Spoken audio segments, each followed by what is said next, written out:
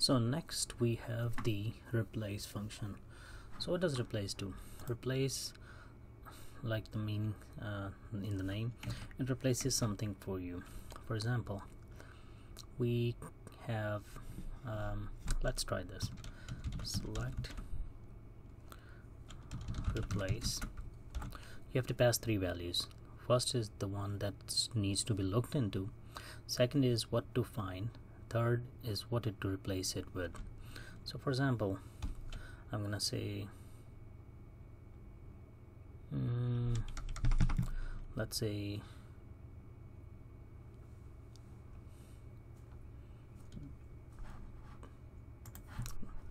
John Travolta,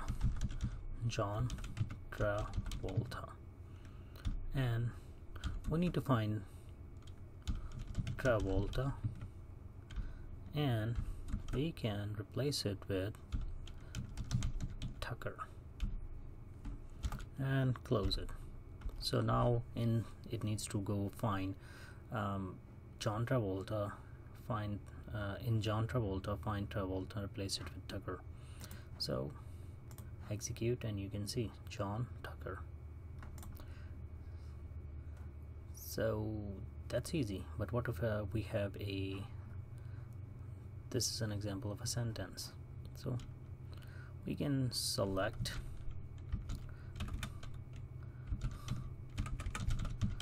replace. This is an example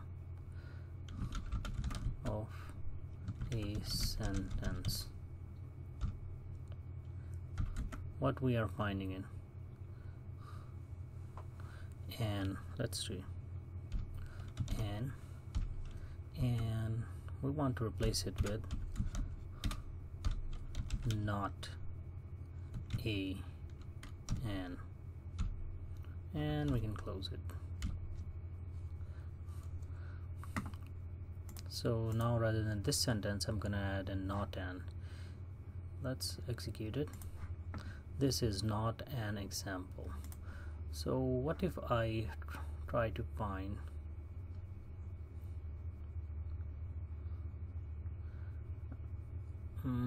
I was saying, like, I want to show you how this space works.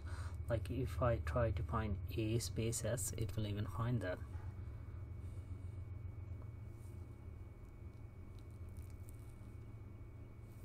So let's try this. Yeah, Control C. I'm gonna quickly paste it here. I'm gonna a space s and we are replacing it with as. So you'll see this space will be gone. Execute and you can see a sentence. So that's how you correct things, mistakes and all that. That's how you use the replace function. Replace function, you can actually it's very powerful. You can replace an entire column. For example, there's a value in there already. In calculation there is a mistake. You can do the new calculation, run a query to update the whole column. That will be updated with the new value. So we'll see that in the exercise. From here I just want you to have this clear understanding how replace works.